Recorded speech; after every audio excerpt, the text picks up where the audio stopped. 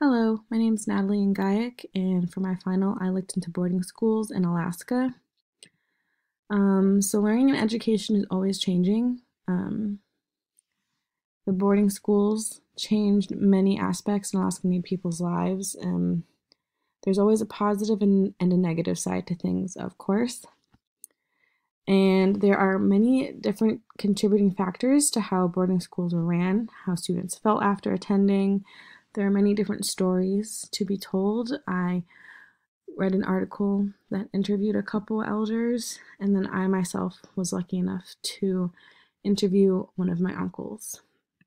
So, a brief history of Alaskan education.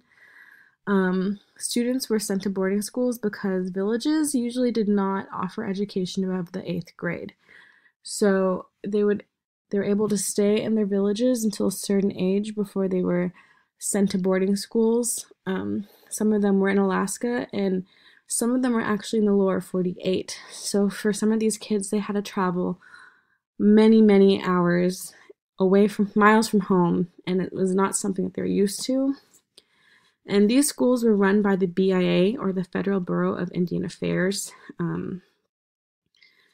But a lot of schools were also usually run by churches. These are more common in the villages. You can see the impact of these churches today in villages. And the government actually played a big role in boarding schools.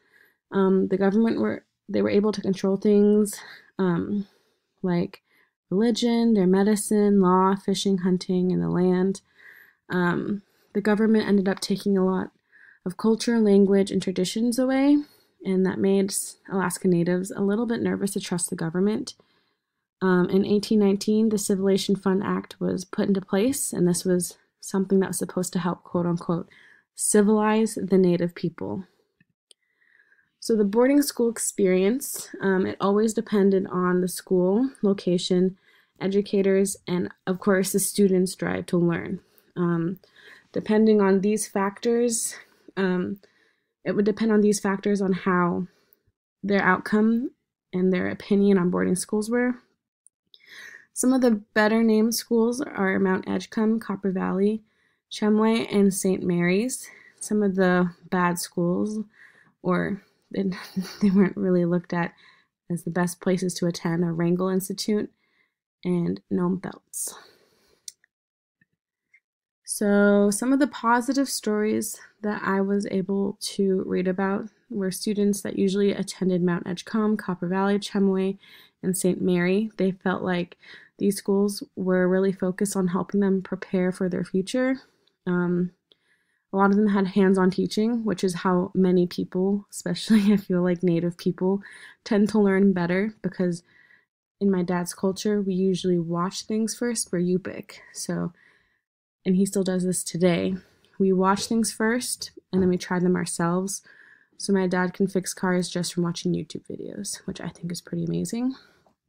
And a lot of these students that had positive stories were able to attend college or even join the military, which is a big step for many people. The students felt that these schools gave them tools for success, like independence, friendships, and good networking. Some of the more negative stories talked about abuse. They felt lonely, and it didn't help family or community. It kind of messed that up, and it left some students with post-traumatic stress disorder, social phobias, and some even were led to suicide and alcohol abuse. Excuse me. A lot of these students did not feel that they were prepared for their future, and they did have some negative stories. The National Resource Center for American Indian, Alaska Native, and Hawaiian elders interviewed an unnamed elder. He was around the age of 60 during this interview, and he talked about how the boarding schools he attended to, which he spoke of Wrangell, he did not feel like attending boarding schools prepared him for parenthood. He felt that he did not know how to raise a child just from attending the boarding school where he saw a lot of violence, and he ended up needing to talk to his wife to help him raise their kids. So that was one story. So why send children to boarding schools if there are a lot of negativity? Like I had talked about earlier, a lot of villages didn't offer education over the 8th grade. Something that I thought was interesting, though, was that during the gold rush, there were schools for both white and native students, so they were segregated. And while the white students were able to attend all of their years of school close to home, native students were still being sent to boarding schools. This brings Christopher Cook in. He is a lawyer, and he got asked to help a village out to get a high school in their own village. He ended up winning. He went against the Board of Education, and this led to other villages to ask Cook for his help, which then brings the Hooch versus Alaska. This is a very famous case. This is the reason why villages today are now able to have up to 12th grade in their villages. Originally, the state was saying that they did not have enough money to pay for all of these schools, but in the end, they were able to win. And the Hooch story is something that my uncle, who is in his early 70s, he is very thankful for that. He really wanted me to look more into the Hooch story, but I felt that I was running out of room, even though it is very important. I was looking more into the outcome of students' lives. So I asked my uncle to share his story. It was a very touching story. It was very sad to hear some parts and to watch his facial expressions as he told me his story. He went to multiple boarding schools, and he attended Wrangell and Mount Edgecombe, and he talked about hard times at these two schools specifically. The worst thing he felt, though, was homesickness. He said that he couldn't look away from his home village as the plane flew away, and he even tried getting out of it by writing to my grandparents, begging him to come home, but they told him that once he started something, he had to finish it, and so he still lives by that rule today.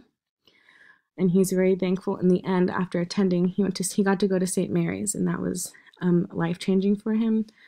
He says attending St. Mary's is the reason why he is so successful today, or why he feels so successful today. And he's very thankful for our grandparents in really pushing him to get an education. So I also interviewed my cousin, who is in his early 20s. So he himself attended Mount Edgecombe. So my uncle and my cousin both attended the same school. So I thought it'd be interesting to hear their stories now that things are so different. When we talked about, he went to Mount Edgecombe, so I asked him if he ever felt like there was too much violence, but he said that he didn't ever fear his safety the way our uncle had when he attended Mount Edgecombe. He said it was a normal high school. Kids argued. He talked about staff there is still mainly white. There are a few, I think he said 3 educators there currently who are Alaska Native.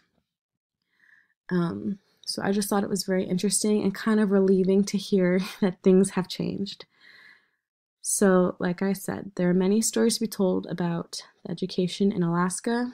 There are some hardships there and but there are a lot of success stories as well. By sharing these stories, the people of Alaska were able to change the way that education is today. And all the elders were able to use their voices to speak against the abuse that they were forced to live through. The effects of boarding schools are still alive with many elders today, like my uncle, but now they're not afraid to share their stories, and I'm very thankful for that. Thanks to Christopher Cook in the Molly Hooch case, boarding schools like Wrangell aren't around anymore.